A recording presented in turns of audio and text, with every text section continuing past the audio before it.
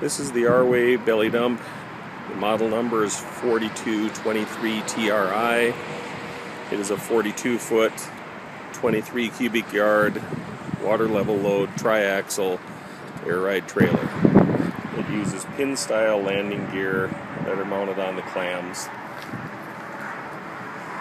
The large cylinder is protected behind the clams to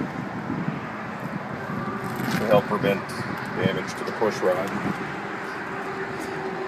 And the clams are adjustable. The R-Way belly dumps come standard with the pin locks on the side, and they are adjustable, so you can move these down in any number of these holes to set the size opening you want for the clams. And also has the extra hole right here, so when you open up the clam, you can put the safety pin through there to hold the clam open to prevent injuries.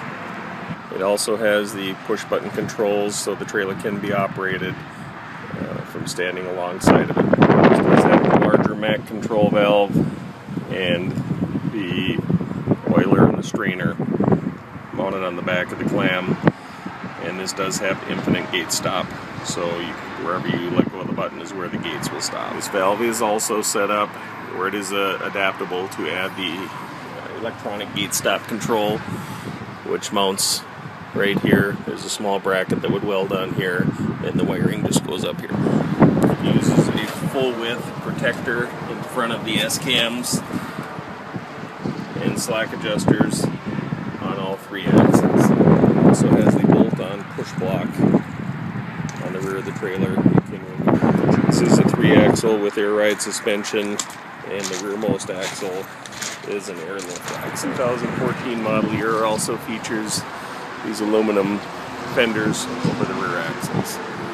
It also has this aluminum protector over the anti-lock brake valve. It has the standard air and electrical connectors on the front, and also is set up for a pre-wired controller that does come with the trailer. This trailer also has the front fender extensions and does have an air gauge on the trailer, so you can tell how much weight you've got on the rear suspension.